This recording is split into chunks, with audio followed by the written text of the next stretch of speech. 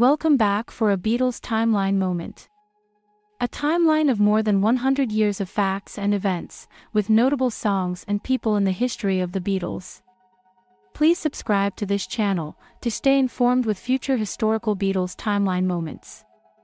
Back in the U.S.S.R. Written by Paul McCartney, the Beatles began recording Back in the U.S.S.R. on August 22, 1968.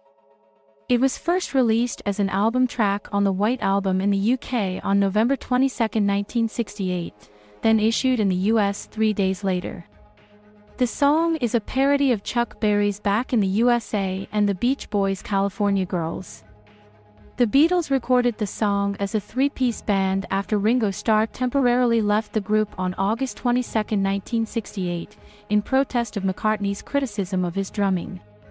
These tensions typified the sessions for the White Album. 5 takes were recorded of the basic track, featuring McCartney on drums, George Harrison on electric guitar, and John Lennon on Fender Bass. Take 5 was chosen as the best.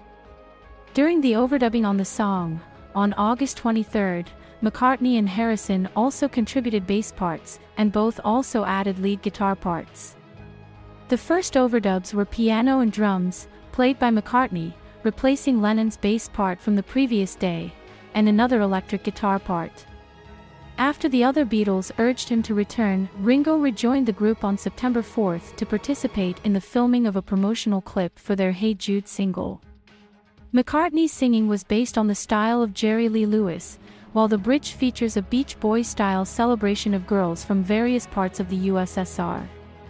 In addition, the song opens and closes with a tape loop of an aircraft landing on a runway.